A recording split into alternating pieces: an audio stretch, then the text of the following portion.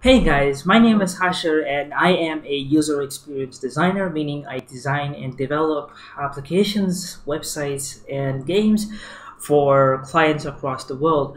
Now, in this video, we'll be systematically understanding the problems and what we can do to tackle the problems of traditional educational institutions. Now, I am based in India. A lot of these examples might be related to India, but I did my education in Sweden as well, my master's education. I did my master's in user experience design, and I did my bachelor's in computer science and engineering. And yeah, I did my school over here in India. So that's a little bit of a background. So just so that's put out there. Now, in this video, we'll be understanding the problem from different people's perspective, the different stakeholders' perspective, from the perspective of the student, the teachers, and even the perspective of the organization, the structure itself, with what the educational institutions attempt at doing. So if we can understand the structural goals, then we can understand, okay, maybe things need to be changed at a very fundamental level, or maybe they don't. So the basic problem or the discussion or the point that this discussion stems from is from these 2 points, is that the schools today are basically, at least as of today, they're incredibly static and time bound. So what that means is that, for example, the things that you are taught today, the curriculum that's designed today, it's incredibly difficult for those concepts to be relevant 10 years from now, because the rate at which the world is progressing now is a lot faster than, let's say, 10 years ago, or the generation before us witnessed. And the reason for that is because it's not just the things that are being innovated today, but the speed at which the things are being innovated. So how can we produce more timeless values, or time, how can we teach people to be able to sort of, how can we teach children to sort of use concepts at school, in our actual workforce, things that are relevant to the workforce. The thing with static and time bound values is that they affect the balance of workforce and skills at the work or the marketplace or the workplace. And the reason is that it not only does it affect the quantitative nature of the workforce, like too many engineers, too many lawyers, not only that, and that's not just the only problem. The biggest problem is also the qualitative and the time at which the workforce is coming. So for example, at this time, we don't need a lot of data centers, right? India, in a lot of American TV shows, used to be ridiculed for being a place of call centers, like the data centers, not data centers, but call centers.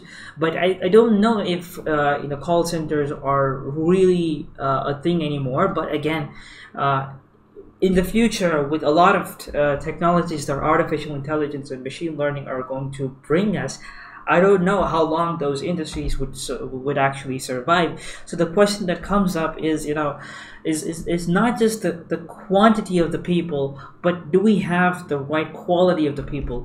Do we have brilliant engineers? Do we have a balance of workforce? Do we have enough engineers?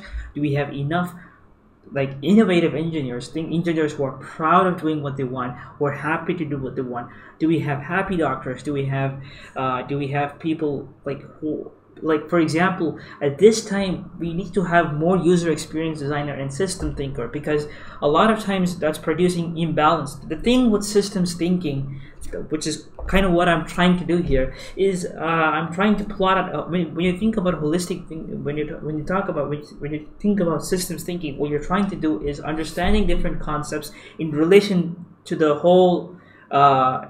You're understanding the systems as a whole, as opposed to understanding different elements, breaking them down, and then constituting the implication. That's not what we're doing here. We're trying to understand the system as a whole. When we're doing that, one of the things that's happening is that we're trying to produce a balance. That's balanced loop is basically the goal of systems thinking, is how can we produce a balanced amount of workforce in the society. So that's useful for the country and the world as a whole. So dynamic thinking is a thing, or will be a thing, because of three reasons. And one of the reasons, as I already talked about, is because you want to produce balance of workforce and skills, and that's because we have a lot of more problems with industrial revolution being a thing, and modernization. And okay, industrial revolution was a thing. Again, if you look at the age of enlightenment and modernization, when we had enlightenment thinkers sort of breaking down the traditional structures of religion and all, and especially in the Western civilization, we had a lot of sub-concepts like individualism, capitalism, and several other things that's coming as a result of modernization at the top. So when we had the age of enlightenment, one of the things that gave rise to is we need to progress the society. We need to raise our standard of living, and for that we need to become industrial. And for that gave rise to something called individualism, because if a society is organized individually, then we can be able to we can basically not only market solutions, but we can gain more people in the workforce, and then we can progress our societies. Everybody can be making money, and we can basically, increase the standard of living. So that's the idea of capitalism, is that it tried to basically alleviate the standard of everybody and gives a chance for everybody to be, to basically benefit from the things that the society has to offer us. So capitalism is a system of democracy, the system that everybody can be a part, can become a participant of, contributing to the functioning of the state.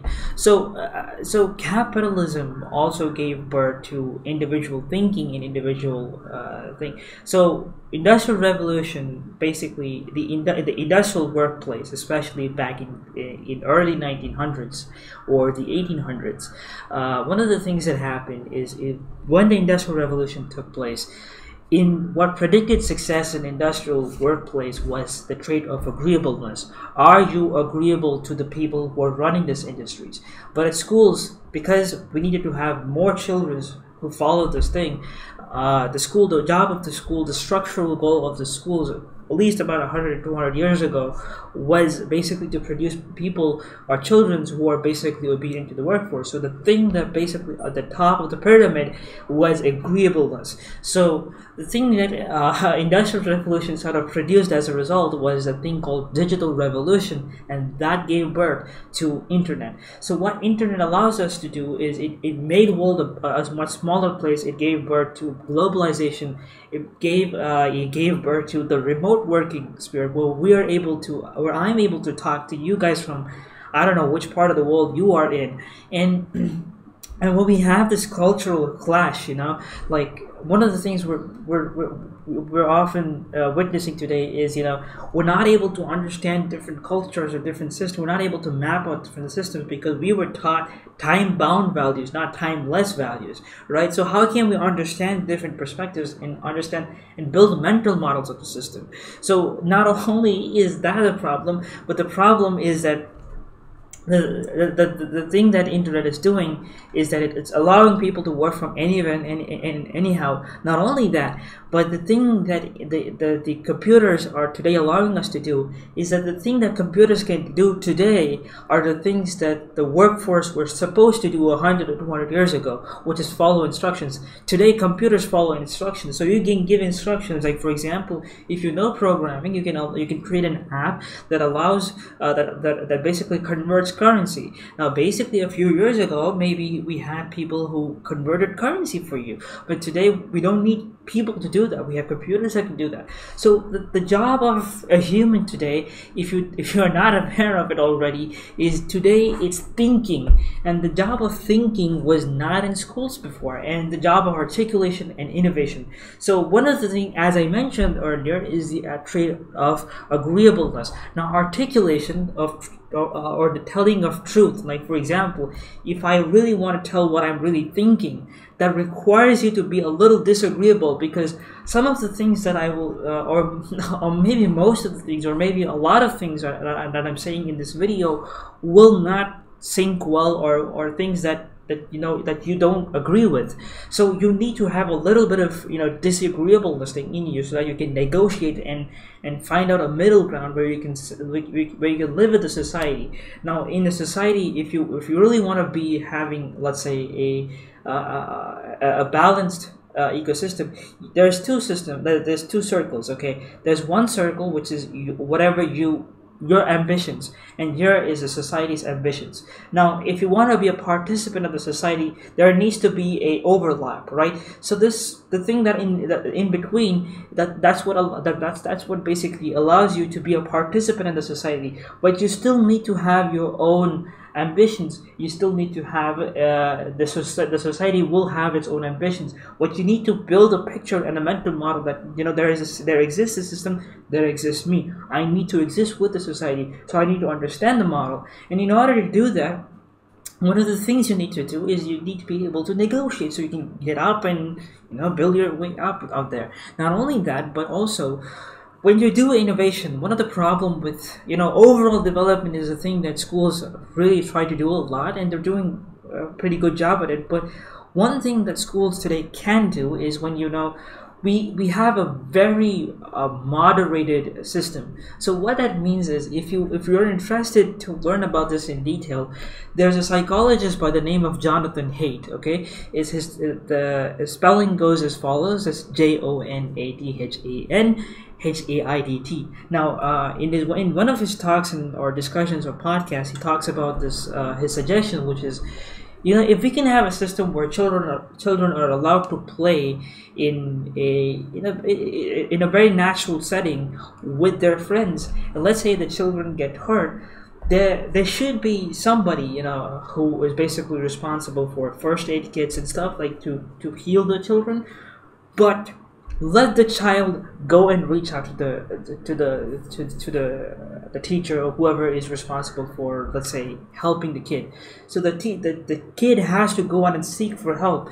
That way, you build a model, that mental model, that's sort of, they're used to this model of this world, because this world will not run and just simply come up to you for help. Sometimes you have to go seek out. Now, how much you have to go seek out, that's again different depending on your conditions and factors. But the ability to blend tools. Okay, so what that means is dynamic knowledge gathering. So what that means is, for example, if you give timeless values, like an example would be, if I give you a task, like for example, can we innovate a system? Can we create a robot? Okay. If the teachers gave you a task of creating a robot and selling it to the market, one of the things that you and your teams have to figure out is not only the way to somehow collectively put out your ideas and sort of work together. Not only that, you have to figure out how you can buy the parts, how you can distribute work, how you can sell your product, how you can make a product that somebody wants, how can you find their customers, how can you negotiate with customers, the things that you actually will go through. Now, the thing that a lot of people will criticize schools is that we don't have enough specialized people. Well, yes and no. Well, basically, if you are an athlete, as I mentioned, you will come across times when you want to grow. If you want to grow from an athlete to something else, if you are not somebody who has enough skills at your disposal, then your growth will become static, which means that you can't progress, because you can't be a leader if you don't empathize and understand. Being an entrepreneur requires you to have a little trait called jack of all trades. You need to be a little bit of a jack of all trades. You need to understand different things, and you need to be able to understand the different languages so you can facilitate and give tasks to people. If you want to be able to do that, you need to be able to blend different tools, right? So that's an important thing. Now, one of the other things that's happening is that there are more problems that are arising as a result of dynamic thinking. I mean, as a result of modern education. There are lots of problems. There are radical ideas. There are a lot of movements. There are more economic calamities, and there are a lot of imbalances in the social economic conditions. So when this becomes a thing, the thing that you are faced with is when you have globalization becoming a problem these days. When you have one problem and you have another problem coming up, you need to figure out how you can bring things to balance, or how you can face situations that have tremendously complex, consequences and tremendously complex structures. So how can you cope up with those? So understanding things from modern education from teachers' perspective. So what exactly do teachers think this is important? Is, well, understanding principles. So can I think the students need to understand the Newton's first law, the Newton's second law, the Newton's third law. They need to understand Pythagoras theorem, and all those basically principles that basically govern a lot of physical, the physics around our space. So and beyond. So skills, also developing skills. So one of the things is physical competency. So things like, for example, sports, fitness, in one of the jobs of the teachers is also to be able to for that the student is able to do things physically, like, for example, work things, take this thing, put it there. Even in traditional institutions, like, for example, even if your schools are horrible, one of the reasons why schools are successful today, the reason why it still continues to be, is because one thing the schools do really well is that there is something called an overall, they talked about overall development. Where is that? Oh yeah, over here. One of the things that the online education, one of the things that is lacking is that when you talk about education, even if the effectiveness of the solution that the traditional institutions are extremely weak, they offer one thing that's extremely powerful, and that is that they have an overall development. Now, whether or not that's effective is a different thing. The thing is that they allow, like what? For example, they facilitate sports and fitness. How can online institutions do that? Okay, well, if they do that, then good enough. Maybe they're successful, maybe they're not. But the fact that if you are in a school, you are put into an environment, into a system that either you have to complement, or you already complimented, or you have to complement. So when you're put into a system, you have to understand, okay, how can I live with it? So when you're living with it, you have to not only understand how to learn things, but how can I eat here? How can I feed myself? How can I cooperate with other people? How can I build myself? So that's social fitness and everything else. So skills like physical competency. So even in traditional institutions, teachers might ask you to go tell the other teacher this message. So the teacher, the child goes. Even if you're an introvert, you have to do certain things. You have to rub the boards. You have to you have to be on time and all that stuff. So those are basically things that you might think are cliche or boring and things that are unnecessary. But that's one of the reasons why schools are successful, or or at least partially successful, for being, at least they're suffice. They're living so far at this time. The reason is because they teach you different things when you're put into a complex system, and also thinking. Okay, thinking articulation in my job is in my opinion a skill that students need to have, which is articulation. Okay, so one of the things that's amazing is when I say the word elevator, you and I are approximately able to build a similar picture. Although if you think about it, when I say the word elevator, you might be thinking elevator in your home. I might be thinking about elevators in a shopping mall in somewhere near me. But the fact that you and I are able to communicate, and we're able to think about the similar thing, and we're able to build a mediary structure and progress from there, is amazing. So not only being able to articulate thoughts is important, but to be able to build from those thoughts is important. So the most fundamental thing that the teachers have to teach today is to think. Okay, so organizational responsibility. So the responsibilities of a teacher is to keep the students safe today. Now, safe again is for example, what does safe really mean here? Safe really mean here is basically protection from physical harm, but even mental harm. So basically trying to keep them away from sensitive subjects. Now, there is a concept called anti-fragility in that Jonathan Haidt actually introduced, which is that that the students will not be exposed to uncomfortable topics. Well, the job of a traditional, I'm talking about, let's say, of an educational institution like a university, is to facilitate discussions of uncomfortable topics, let's say controversial topics. Now, if that ecosystem or if that system is made uncomfortable, or I'm sorry, are made, let's say, or classroom is a system, or is a place where things should be discussed, okay, but there are, again, this is where this thing of freedom of speech again comes into picture here. So the way this is sort of the system of classroom is sort of is put into picture is because of a thing in Western civilization called freedom of speech. The fact that you can think and say whatever you're thinking.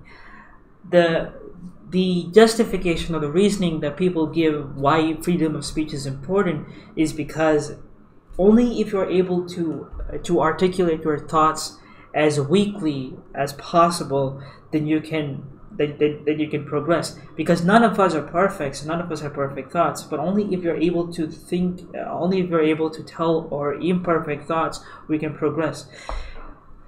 That is provided if you have reasonable, there are reasonable limitations on freedom of speech, which we'll talk about later. It's not exactly, for example, it's a big question, like, are there limitations to freedom of speech? The reason I'm coming to that is because, again, keeping students safe. We're not talking about just physical harm, but we're talking about harm, like, what kind of things can we talk at schools, right? Now, we'll talk about that in the dedicated video if you're interested, so you can leave them in the comment section below. If there is enough demand for it, I will make a video about it. But basically, there are limitations. But fundamentally, at the outset, the thing is, well, how are the arguments really placed? Are there really structures to freedom of speech? So, for example, things like the classroom is supposed to facilitate debate and open and rational discussions. So how can you build a system like that should be the discussion, as opposed to, can we peddle propaganda just because you're able to give a right? Now, propaganda can be something that is right and can be wrong. Maybe right fluently, but maybe, I'm sorry, fluke, but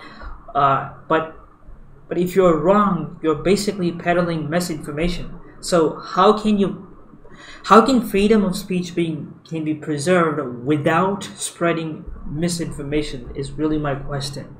So that should be a topic for another video, right? So follow syllabus. Okay, so that's the job basically that is producing results. As I said, you guys, the academic system basically wants to produce, schools want to give you to universities, and they give you GPAs and awards that will basically that will basically allow you to get into good universities. Personal development, professional development, basically how to write letters, how to apply for jobs and stuff like that. Things, I guess, those things are taught at school, but analytical things as well, and analytical skills as well. So yeah, structural goals. Sometimes schools are also influenced by religion, so religious agenda, so that can allow for people to have more followers. Conversions can be facilitated towards that, or people in a society, if there are people who are not religious. Revivalism of any religious structure could also be the agenda of any schools, because structural goals they could also have a religious agenda. Now, the percentage of religious agenda is not really discussed in any of my videos. So religious agenda could be more than half percentage of why the school was shaped in the first place, but it could be everything that the school wants to do is they just want to do religious agenda. So sometimes a structure, a culture, anything that is misrepresented or sort of or not represented enough or properly. So that's why the revivalism thing is created as part of the school's agenda. So to try to, and also revivalism, sometimes people outside of that identity, people belonging to that identity, join the schools. So if you are not, for example, if it's a Christian school, and if you're not a Christian like myself, I'm not a Christian, by the way.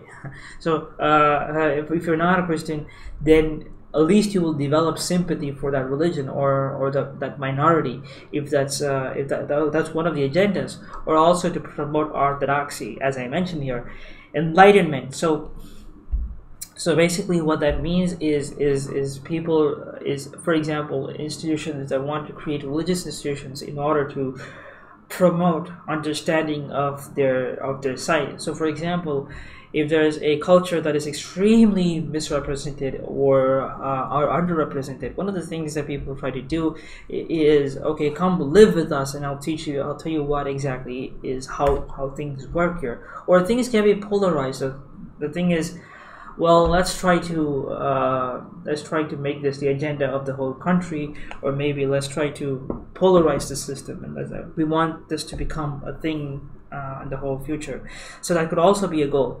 Now, acceptable in the student society. So basically, as I mentioned here, when I say in a student society, what that means is, how can schools basically produce the workforce that are being acceptable by the how can the schools produce people who are suitable for the workforce or accepted by the workforce? So those can, the students can go on to join jobs, or they can go and qualify for universities. So from universities, they either get qualified for jobs, and they get experience from their jobs, and they either create companies or they join other companies. They either get promoted because of the skills that you were taught. Okay, so for example, things like professionalism, moral values, and so on and so forth from schools. Or they get frustrated, they go overseas, they get educated again, they get new culture, and they get adopted into new cultures.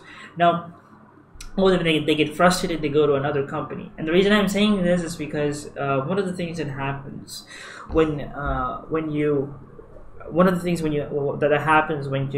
especially when you go to a new country, is you try to you face a culture of backlash, right? Or when the people from other countries immigrate to your country, then it becomes a difficult situation to understand people, because as I mentioned earlier, one of the things that will happen when you join a company and when you get frustrated is you really want to exit out of the system. Now, when you exit out of the system, you have two options, okay? One is you can go to another country or another system and learn from that system and bring that system over here and reform this system. Or what you can do is just become a part of that system. So you could say one is selfish, one is not selfish, but that's up to you. Because again, that's bounded by other factors. And that's why I say it's perspective driven, because that's a perspective driven idea. Because if you really want, if you want to go and if you want to join other, because your company is just, for example, everybody, if your profession is not respected really well, for example, if you are a game designer in India as of right now, it's not a very welcome profession. Or even if even if there are game designers in India, they're not really well paid.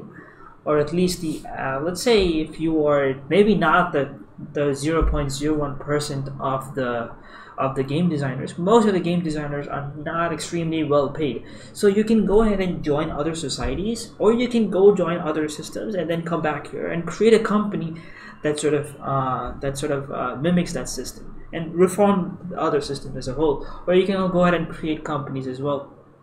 Entrepreneurship allows people and yourself to debate, thinking, discussion, resources. You create resources, you create new environments. And that's what I said is, you can go to other cultures, you can go create new systems and bring that system here and create new skills here, create a new company, and those companies facilitate new ways of thinking, new ways of debating, new discussions, new kinds of resources, things that politicians could use to sort of understand, okay, maybe think that, for example, artificial intelligence, deep fakes, all of these are new topics of discussion which will become an issue maybe a few years now, especially in politics, because Okay, we already talked about this topic of fake news, so I'm not going to go into it, but basically, things like technologies also facilitate towards some chaos. So, if you want to understand all of that, I'm not trying to de-promote it because I am a part of the tech industry as well. Like, there are, I mean, none of the technologies were introduced in the intention of promoting harm. Not none, but companies, big companies like Facebook, Apple, although they're vilified in a lot in many sides of the societies, most, I guess, I don't know if I can say most, but a lot, I guess. Okay, so a lot of companies don't start companies to basically to degrade the society or to sort of denigrate the society. The idea of companies is to solve problems and make things better. But because of the short-sightedness, they try to create more problems as a result. So things are like unforeseen circumstances. Okay, so environment. So you create a new environment for the thinking. And so qualify for universities. Now, universities leads to entrepreneurship. They create new university thinking. And they facilitate all of these things here. Participation in growing the economy and cross-cultural mingling. Now, one of the things that universities, especially global universities, do these days is they give you a system where you can sympathize and sort of and befriend people from other cultures, and something that is very difficult to achieve in let's say at school systems or things outside of universities. So let's say if you live in Europe or if you live in the UK or US, you're probably not going to invite people that's from areas you don't really know. Like you're not going to invite strangers, somebody who just came yesterday to your home. So a best place is universities. Universities facilitate. I mean, they get money for giving them a system to learn and to, I guess, to come to this country, and you benefit from benefiting. I mean, you benefit from understanding people from a culture you've never been to. So cross cultural mingling is a thing that universities really facilitate you towards. We already discussed religious agenda, political agenda again. There are certain educational institutions that are basically part of some political party, like especially in communist systems. So their agenda is just vote for us and we'll give you free education, and also influencing society. So for example, ideological lessons. So for example, they try to gerrymander the system in order to sort of to try to influence you and think about and sympathize with one political party. So influencing the society, especially the Nazism time, especially with the Nazi and the Hitler's time, when political agenda was the biggest agenda of schools in Germany back in those times. So commercial agenda, again, there are certain schools that are basically are created to make money, but sometimes for the individual. So they really want to build better infrastructure. So they just want to structure a school that makes money, and then we can build better infrastructure so that improves our money. And and it's very similar to that of building religious places, because they act as a status symbol, right? So when we talk about for the profitability of the collective, they make schools and colleges or universities because they want to be charitable. So they're doing charitable because of cultural, because a culture is, as we talk about, revivalism for representation or minimal or underrepresentation or misrepresentation. And people can create schools for religious purposes. So they want to build more religious infrastructure so that more people, they have more followers, or sometimes they gain virtues. Sometimes they, again, revivalism or representation of religion, but also as a status symbol. Now, they want to be accepted by the clan or the society they belong to, but also maybe to climb up the dominance hierarchy. So, for example, if you belong to a particular religious group, and then, if you are person A, and there's a person B who runs a church, and another person runs a school, maybe what you want to do is you want to basically you know, to climb up and be respected more than the other person, or maybe you're doing it as a status or being respected, regarded yourself. You want yourself to be regarded higher in the society than your peers. So it could be because of the status symbol, right? So that's also, again, you want to climb up the dominance hierarchy. So you want to become dominant in your society. So that could be a better building a better infrastructure. Is it could be a status symbol. It could be because you want to, it's very similar to that of building more infrastructures. I just want to build more things, and I build a name for myself because I want to you know I want to come up, right? You want to be respected and understood. So are you also individuals could in charitable institutions could of the collective could also be for governmental. So for example, the government just wants to have this wants to create wants to create structures, educational structures, because it wants to have a better public image, just to say, listen, I did this during my tenure, so vote for me. Or it could also be because they want to build other charitable institutions. So for example, old age homes, orphanage homes, they require a school, so therefore they build a school. Actually, the school wasn't the agenda of the whole governmental thing, but because those things really require the schools, they did. I don't know why old age homes come here, but again, all orphanages may require a school. Old age, because they have all these institutions, maybe a school will complete that. So that will be a thing. Building a social welfare system, a lot of times governments do that because societies can benefit from free education. That is again funded by the tax money and more authoritarian models. So for example, the bureaucracy, so companies that have alliance with the government, like the oil money or things that are fetched from natural resources that go into the government's pockets, and those actually fund the social welfare system that give access to more free education. Again, free education is again education, nevertheless. So that's going to bring about the benefits that you get from basic education. So that comes with tax money as well. So the percentage of your tax money, all that's maybe charitable. You can call this charitable, or it can be called as public welfare, whatever you want to call that. It could also be called commercial. So for example, you're basically doing it for the collective, but you're doing it for your family, okay, or for any structure or any community.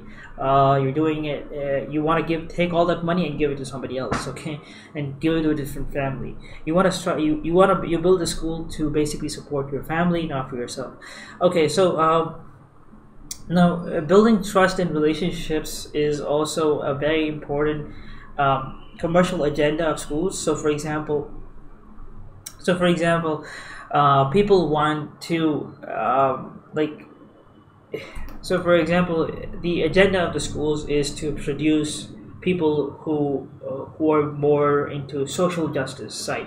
So for example, they want to promote social justice. People are being for example, being denigrated, people are being mistreated in the society. So we need to have people who are striving for justice.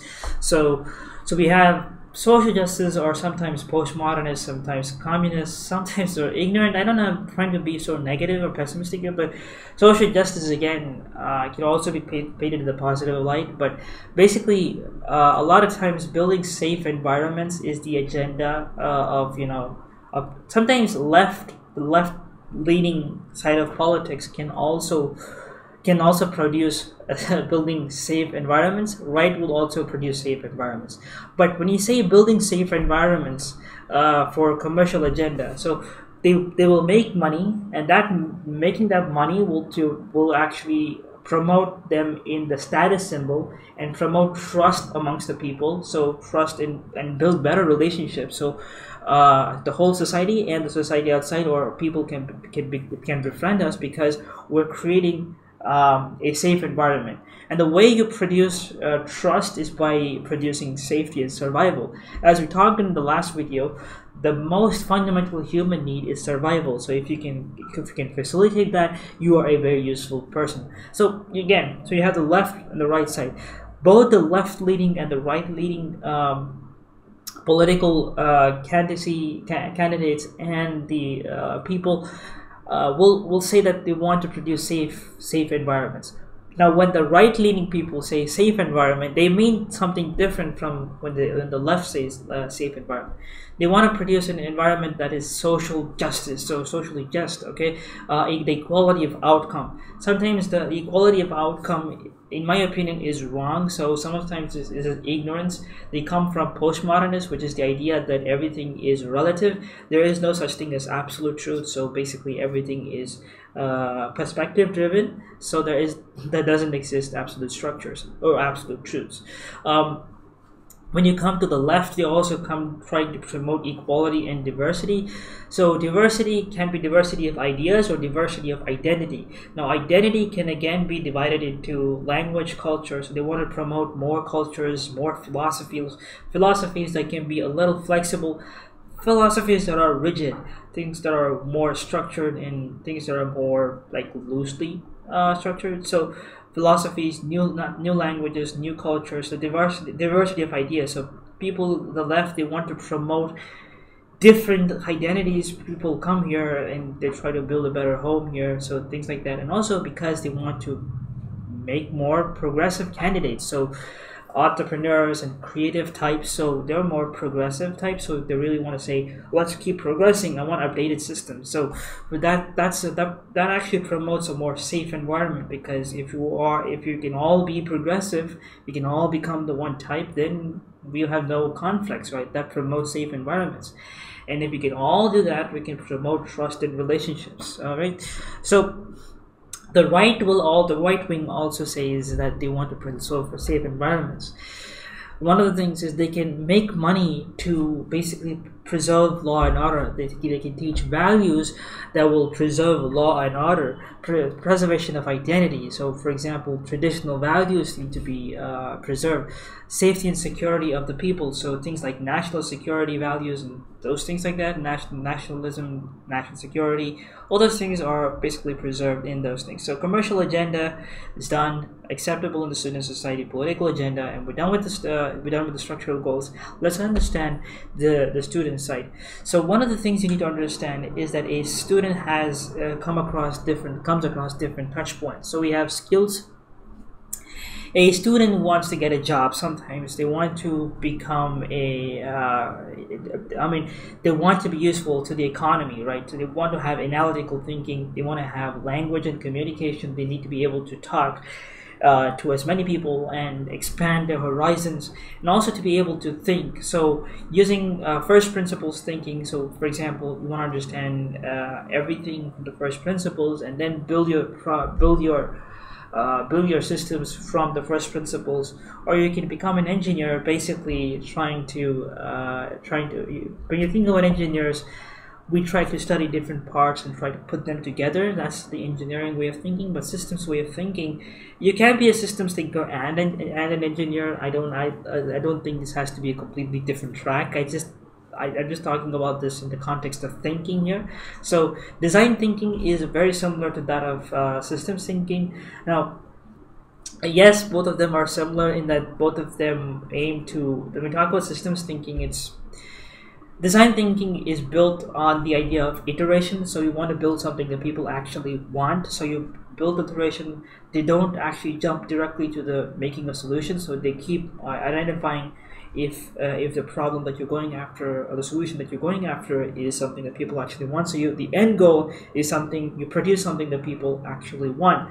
The aim of systems thinking is to produce a balanced loop, not necessarily to produce something. Okay, all right. So this systems thinking again is you need to understand relationship and connections.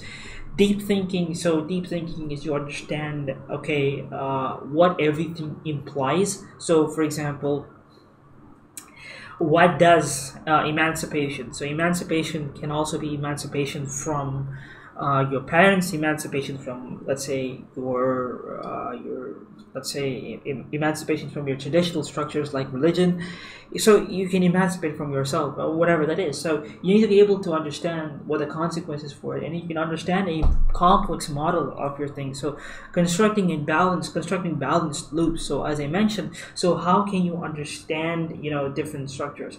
Now articulation, as I said, is incredibly important because it allows you to communicate, negotiate, mass communicate, to do speeches so you can actually promote your product, to have arguments, to have debates, so you can debate your point. For example, again, whether it be collective or individual, your identity or your person, whatever that is being underrepresented, misrepresented, you could be having the ability to communicate. So that's a very important skill that comes under articulation, it comes under systems thinking, and that comes from the ability to think.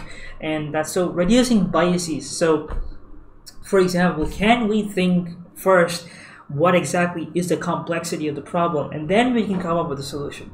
So rationalism is, so when we talk about rationalism here in this context, what we're talking about is, can we rationally just point out all the problems first, and then we think the full system first, and then we can think about, okay, so this, all of these exist. Now what we want to do here, can we understand different perspectives, being bipartisan? For example, especially in politics, when we're far into the left, we're far into the right, that results in political polarization. So that gives us that lands us in a situation where we cannot sympathize or even understand the different side of the perspective.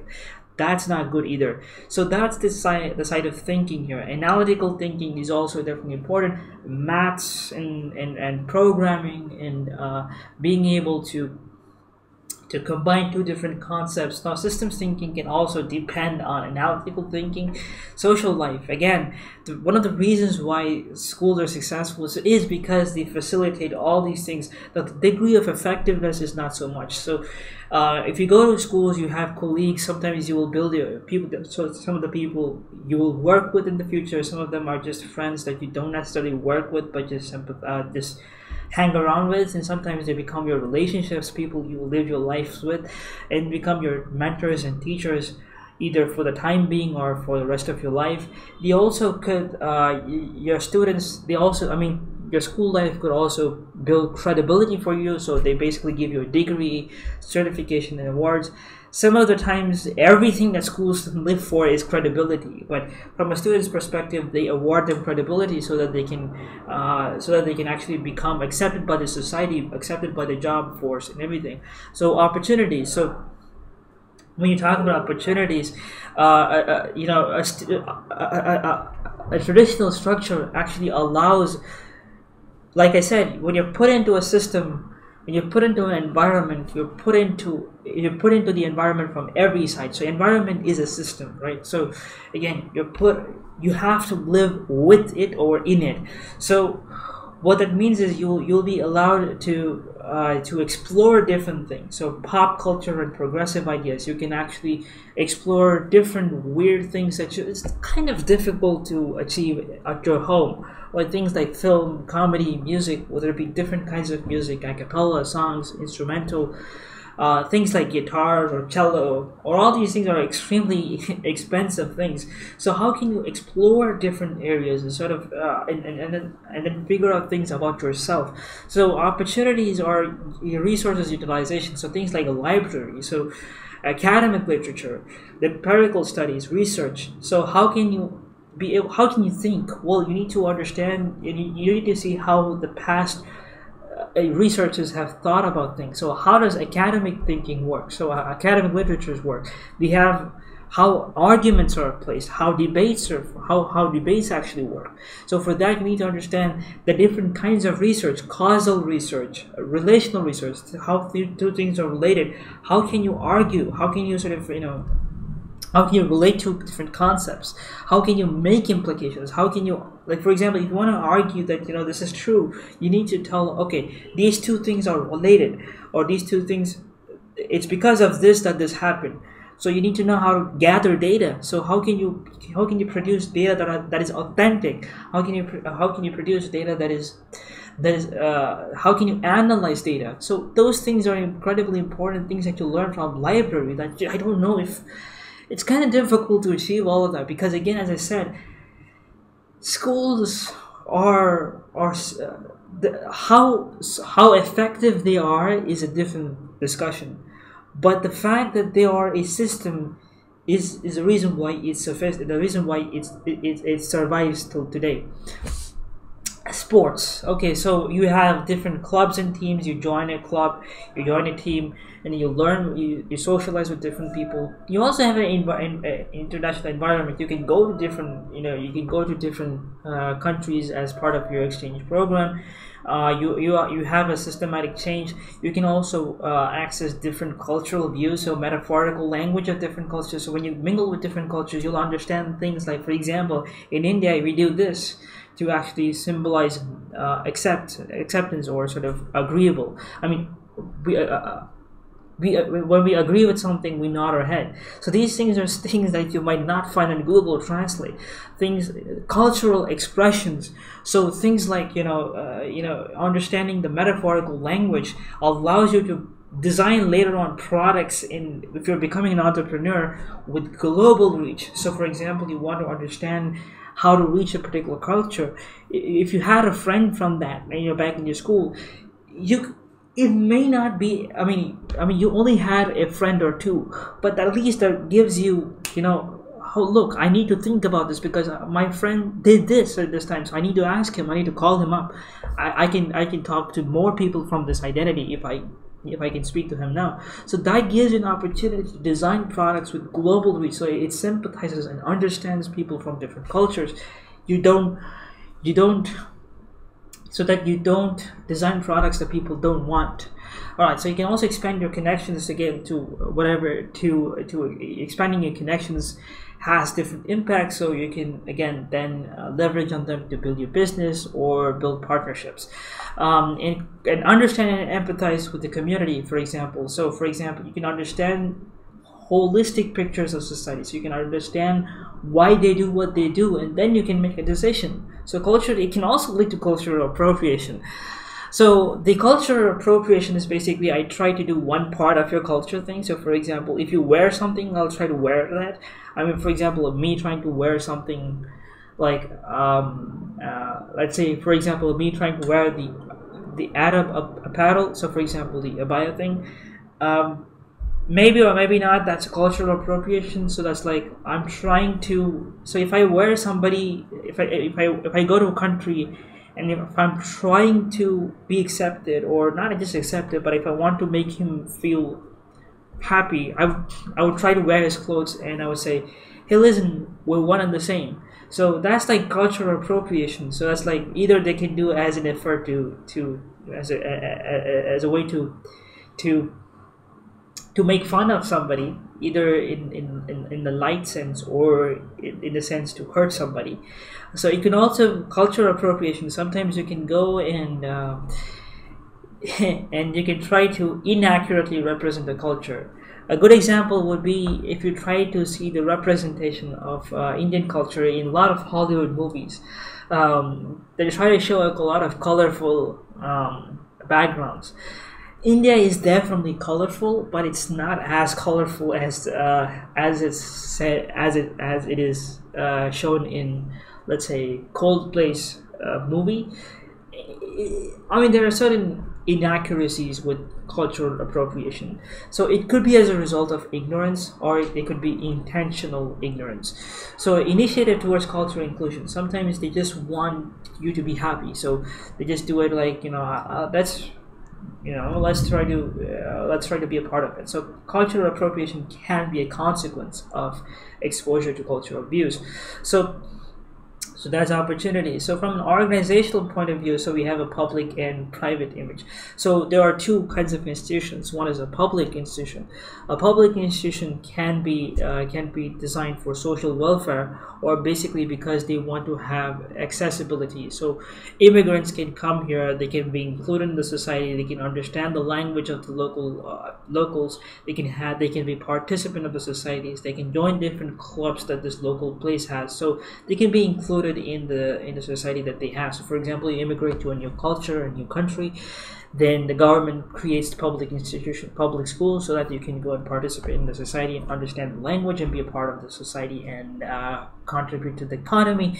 So, or they can also be, government can create institutions, or public institutions could be designed to facilitate disabled individuals. So if you have any physical disabilities, like people, institutions for the blind, institutions for the people for the people with hearing disabilities or physical disabilities, mental disabilities. So so specific institutions that are, like for example, dyslexic institutions and things like that, right? So those are special institutions designed for those.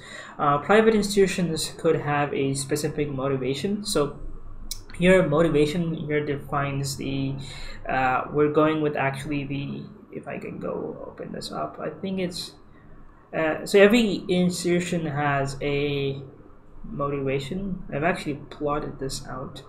If I'm correct, where is it?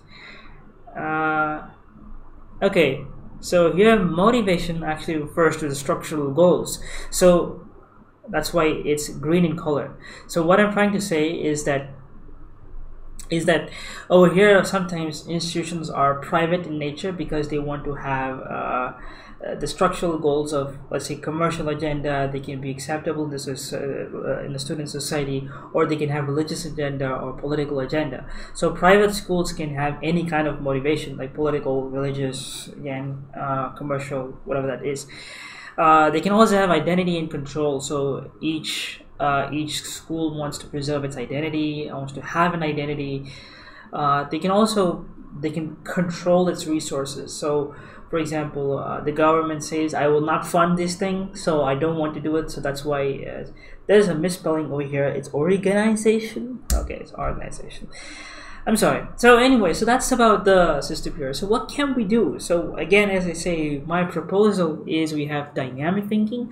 We also talked about a solution to this, such as balanced moderation, systems thinking, the ability to think, the ability to have an overall development, the ability to be able to sympathize and to be able to understand different cultures, safe environment, and to be able to have deep thinking and all those skills. That should be the agenda of schools, in my opinion, and we should try to build more holistic systems. With that said, guys, if you like this video, please be sure to subscribe to this channel, like this video because it helps the channel, and I shall see you guys in another video very soon.